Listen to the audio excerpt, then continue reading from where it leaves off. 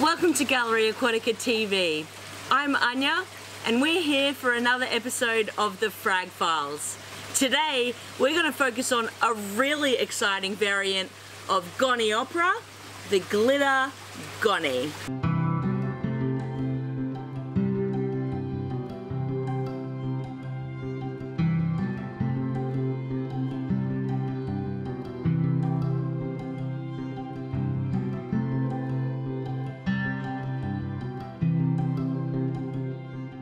So today we don't have just one colour of glitter Goniopora, there are three.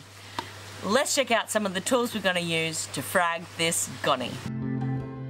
This doesn't really get too complicated with Goniopora, so our tool set is simply some coral snips, some nice clean disposable stainless steel scalpels, we're going to use a baster, some larger frag plugs, some with stems, and some rock shapes with a flatter base, CG coral glue, Coral RX dip. We're soaking those frag plugs. We've got two buckets, one for the dip, one for the bath, and a towel. So the first thing we're going to prepare is the coral dips.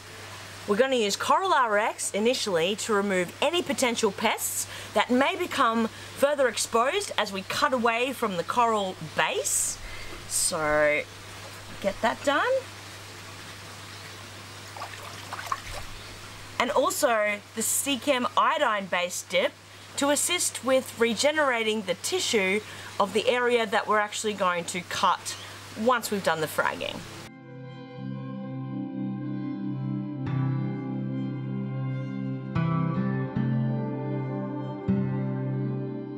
So we'll use this Goniopora, which is a wild piece of purple and green glitter goni.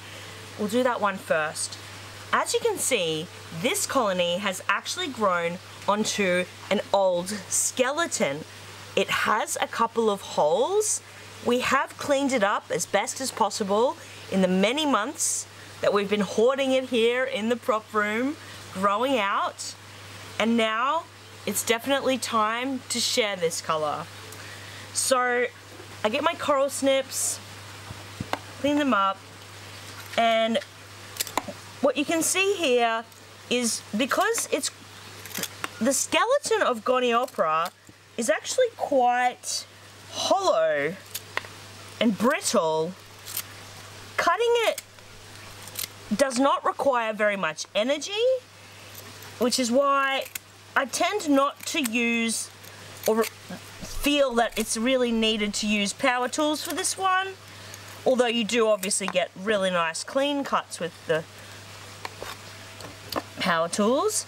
And all I'm really trying to achieve here is just removing as much ocean off the coral as possible. The nature of the way that Goniopora colonies grow is encrusting tissue.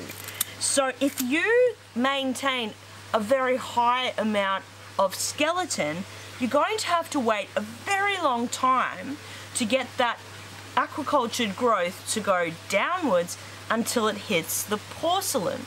So there's this kind of a playoff between, you know, cutting away as much as you can without actually hindering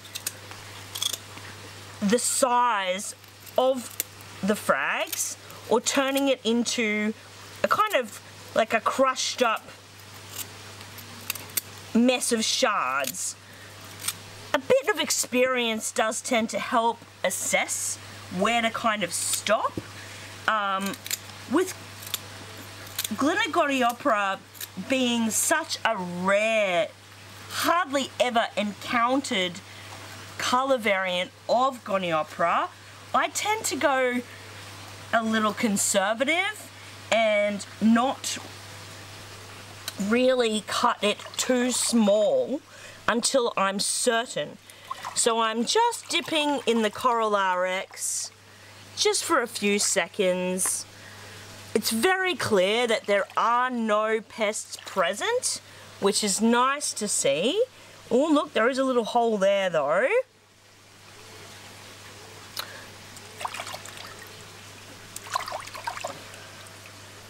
It's always better to be safe than sorry in this case. And I can see here I've got some really nice pieces to work with this colony. Our customers are going to be spoilt for choice once these grow out, because I can't remember the last time we had 3 colours of glitter goni on offer.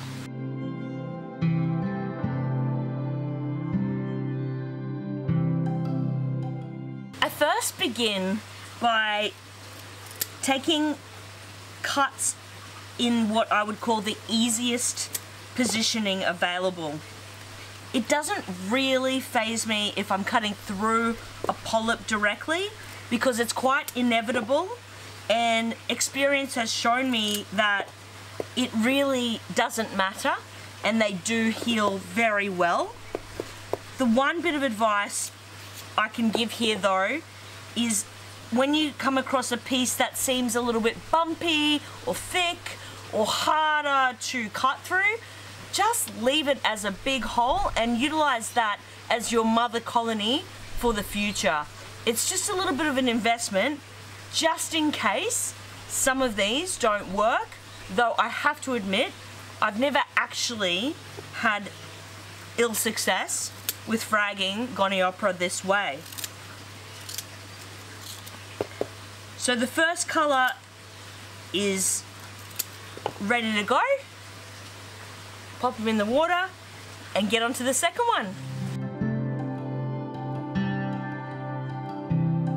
When the Goniopora is in this ball shape, like the commonly collected Goniopora stokesii often is, say it's not a glitter goni, it can be a little bit harder to find a place to start. So first thing, you want to get that flat plane, just cut right through and then work on it this way. Create as much flat base as possible. Don't forget the dip. And our final colour. This one is a never before released colour. We have had this colony for nearly 12 months now, so I'm very excited. Although glitter Goniopora tends to be available in strains of purples and greens, once we had pink, and I've even seen a red and yellow getting photographed online, so I do know it exists.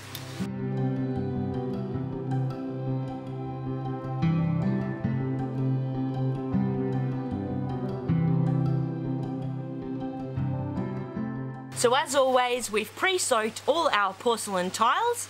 This enables any trapped air bubbles to be completely gone for the gluing process. And I've also added a couple of larger tiles here for the mother colonies, so they've got a bit of space to grow out for the next time we're fragging.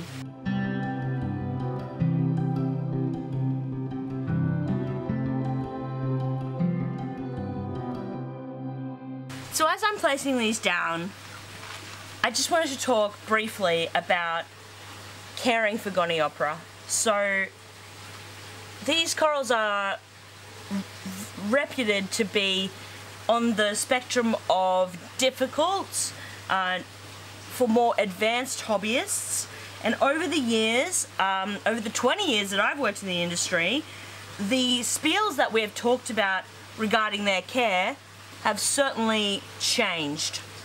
So be that because we understand more these days about feeding, the importance of water chemistry, monitoring, the onset of some of the aquarium technologies, we just seem to know more.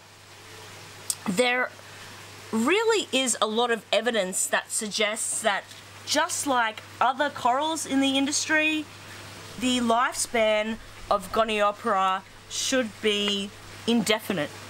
And success tends to be attributable to providing appropriate food sources.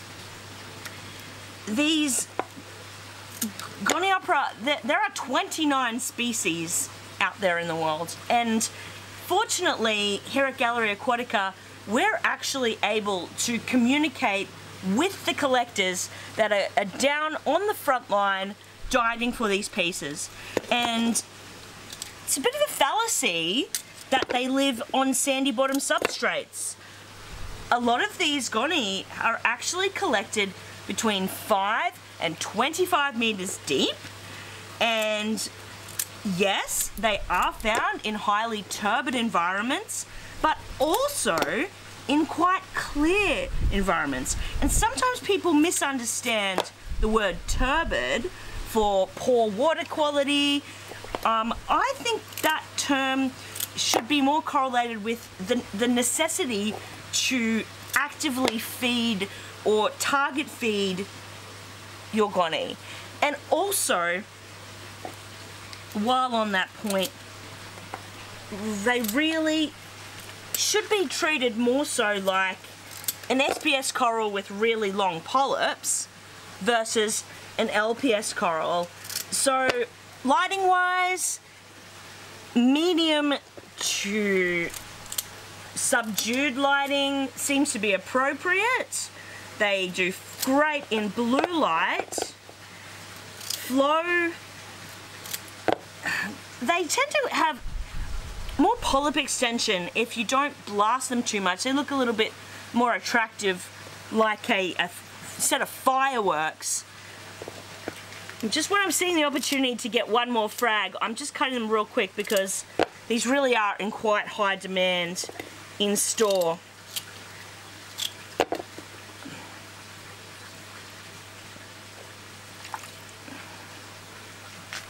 We like to use Goniopora from TLF, which has been invented by Justin Credible, actually a friend of mine. And though any powdered coral food target fed, you can use Julian's thing or a turkey baster, any powdered coral food will be appropriate. That Goniopora is specifically formulated in a size grade high in manganese and iron, which under extensive research has been made especially for future success with growth of Goniopora in particular. So I highly recommend it. So finally, I'm up to just setting the glue. Pouring water from top down tends to prevent any excessive glue from coming back up, which can occur if you plunge your frags first.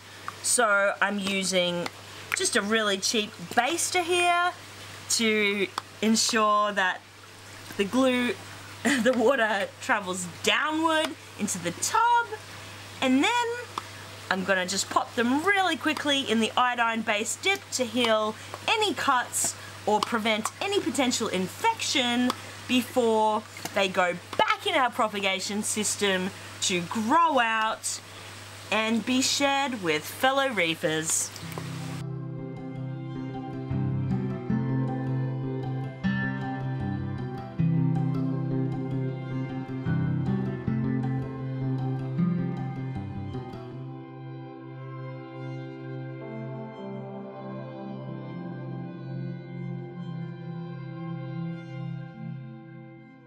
So as you can see here, we've got plenty of glitter goni frags ready here to cook up in our prop room for our fellow reefing community.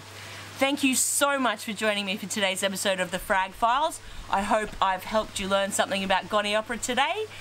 I'm Ania, and happy reefing!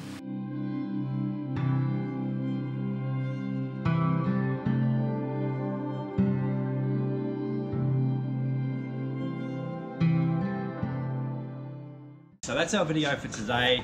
If you enjoyed it, hit the like button, hit the subscribe as well. We'll be putting out videos every week showing a new tank with new products. There's going to be lots in all the videos. I'm Cam the Fish Guy, and keep on reefing.